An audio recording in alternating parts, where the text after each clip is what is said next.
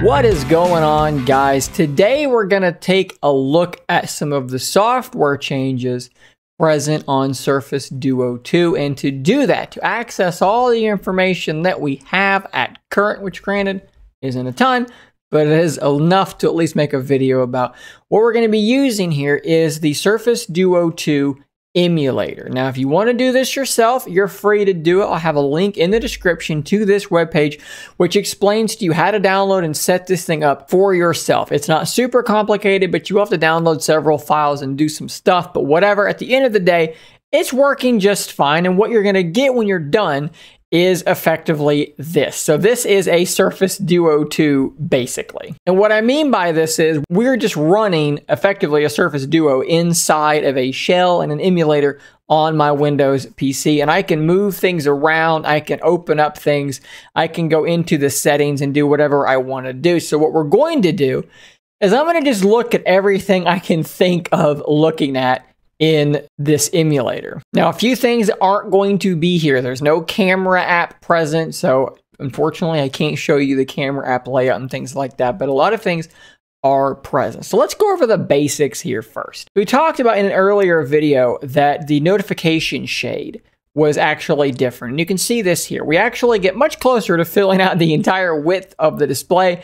And as you can see here, this looks much more like Android 11. It's got a different look than it did on the original Surface Duo, which you can see there by comparison. This is a different look, and I think that it does look quite a bit better. Now, if we pull down again, we're going to get some more settings, but we're also going to get the ability to change the volume and the screen brightness right there in the notification shade. Now, this is actually really important when the device is in tint mode and you're trying to watch content. You'll actually have the ability to just swipe down twice and change your volume. You don't have to pick the thing up and hit your volume rockers or anything like that. It's going to be right there ready to go. Now, in terms of these quick settings, most of this is pretty normal. One cool thing is that we do have a screen recorder, something that we did not have before. It actually doesn't work in this emulator, so I can't really test its functionality, but there is a screen recorder there. Hopefully it works well and doesn't do what the screenshot thing did for a long time, where even if you're in phone mode, you'd get a screenshot of a blank space next to it. Hopefully it all records properly. Let's go into the edit thing here and see if there's anything else we can drag in. Nothing too crazy there. But all in all, you notice the animations here as I go back and forth. They look good. They look different. They look nice and clean and polished.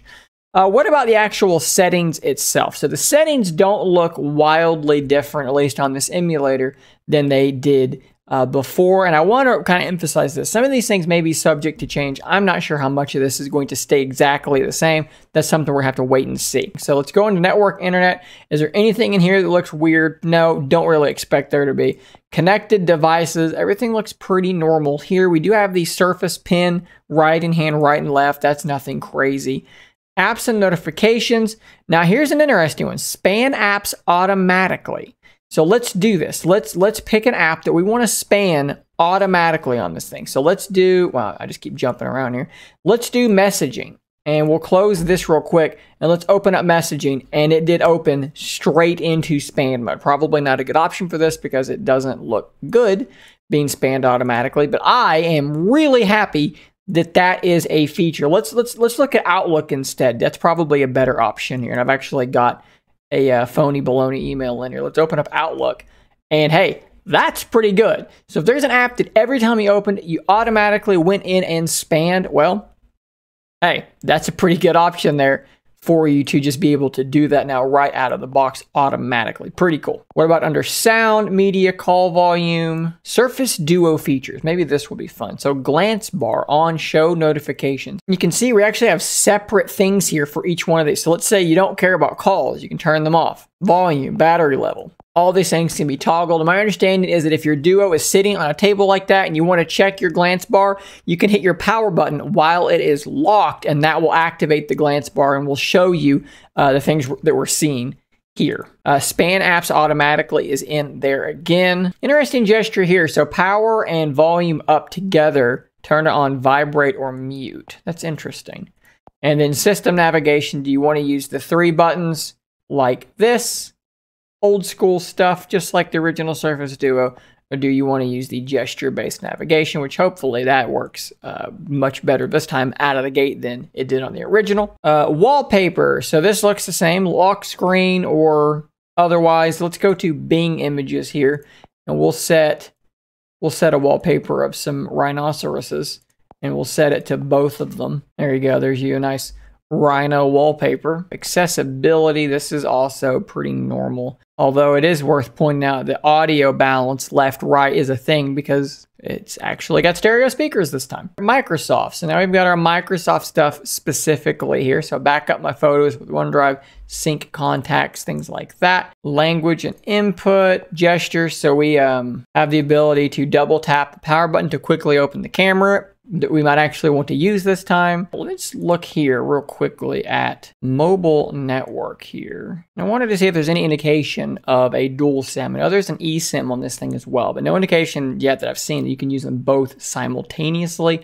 Hopefully that will be a feature. So that's pretty much the settings as we go. This is the phone dialer, and this appears to just be the stock phone app from Google as far as I can tell. The messaging app, which this will probably be Google Messages whenever it ships. I'm not sure why it's this instead. Here's an interesting thing here. So you've got Microsoft Edge. This should jump over there, which it didn't want to do. Let's open up Edge again. Hey, guess what? 2 Edge at once. That is working in the Duo 2 emulator. Why that's been working not as well with Surface Duo, couldn't tell you, but it is working just fine here. How about the Photos app? This is interesting. So we have on-device, albums, and then OneDrive. So they're basically creating their own Google Photos type setup here with OneDrive. I kind of think that this little photo app is pretty decent, actually. Will it make me want to leave Google Photos with its search functions and things like that?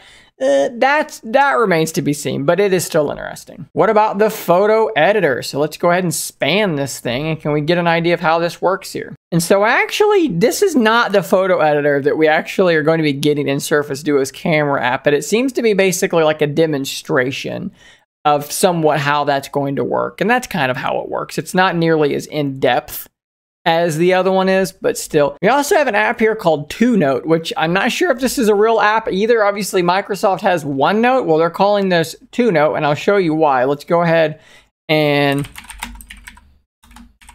we're going to say testing out TwoNote, and then let's span this thing, and you get a look like that, where you've got what your different notes are here, and then the actual note you're taking there. OneNote can do things similar. I'm not sure why this is called TwoNote. Maybe it's customized for Surface Duo.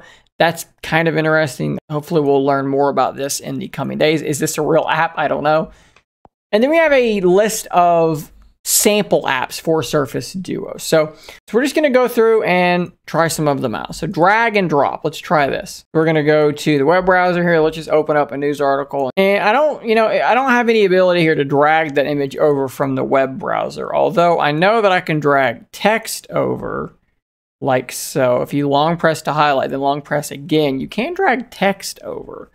Now, maybe this is something that, you think this would be built into Edge at this point, but strangely, it is not. So let's go back. What about a dual view app? So here's an app that's got some dine-in restaurants. Well, if we span that, of course, now you're going to get the map on one side and the app on the other. And a lot of these are simple things like, hey, what happens if you try and open up Google Maps? Well, app is already open. Well, it's going to open up on the other screen to stop from occluding what's going on this other screen. So a lot of these demos are just basic Surface Duo stuff. But yeah, that's pretty much everything I can find in the Surface Duo 2 emulator. Not anything too crazy, but it does give you an idea of kind of what you're going to expect out of the software in Surface Duo 2. Now, there may be tons of things coming that aren't in this here. Things may change between now and then, but at any rate, that's kind of what we got going on in that emulator. Hopefully that was a fun video for some of you guys and gals out there.